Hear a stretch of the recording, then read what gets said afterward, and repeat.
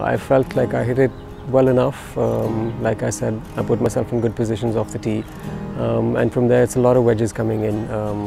I think that needs to become a little sharper, but I mean, there's 3 more days left, and I'll work on it, and hopefully it works out. I have some good memories of this place as a junior and as an amateur as well, so I enjoy coming back here. Last time I remember I played at the Tollygunge Golf Club was, I think maybe I was 15 years old. I'm coming back after 35 years. I'm a senior, I'm getting ready for the senior tour. Just loved it.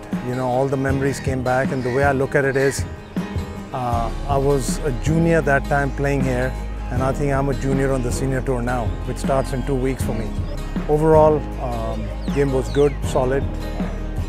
I came in last night. I teed it up blind today, and just went with the flow, what the caddy was telling me, and it worked out well for me. All I wanted to do today was actually just brave the heat. Not really used to this heat anymore. I used to live here, and now Bangalore is home. So Bangalore heat is, nothing really much. So whenever I come back to Calcutta, I really have to buckle down and brave it. So that's what it's all about for me this week.